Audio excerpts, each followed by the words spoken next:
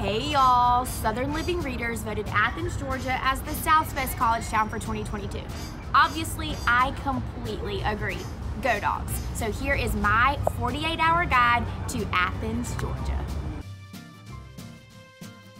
The classic city has always been known for its amazing music scene, but on my trips to Athens, it is all about the food.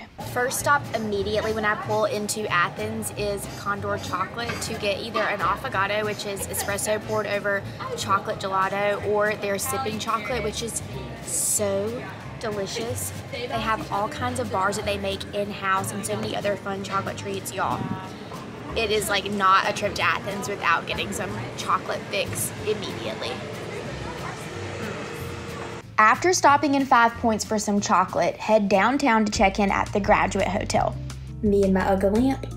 Can I get a big Go Dogs for the 2021 national champions? Also, if you've never stayed at the Graduate in Athens, like the decor, so retro, so fun. I am digging this rotary phone with the pink and the orange and the green. It is a whole mood and I'm loving every minute of it. Also over here we've got some what appears to be organic chemistry on the board.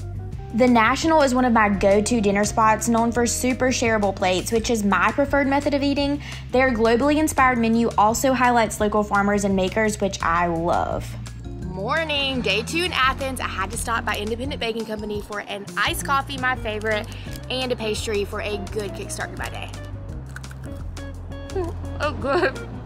When I was in school, I used to come study at the Botanical Gardens, not only because it's just a really pretty place to study, but they have tropical fruit plants, so I can learn about how plants and food grew. Like right here we have like mango trees, banana trees, a cinnamon tree. Who knew? If art museums are more your speed, the Georgia Museum of Art is a must visit when you're in Athens.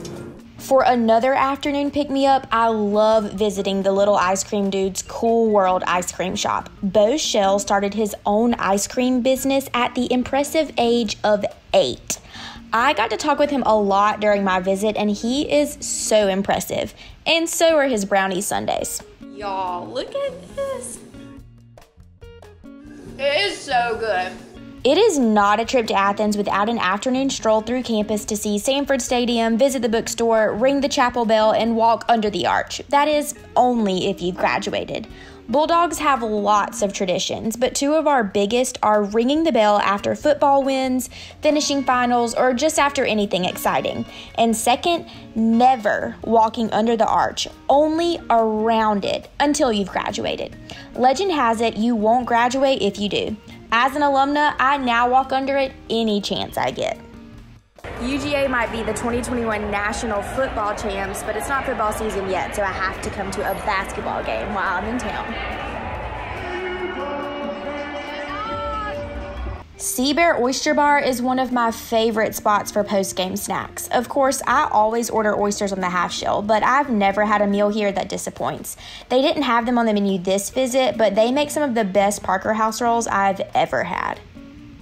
Last day in Athens, I cannot leave town without getting my favorite fried chicken in the entire world at Food for the Soul. They do a meat and 2 or 3 sides or an all-you-can-eat buffet. I used to come here almost every Sunday after church. Y'all, the fried chicken is out of this world.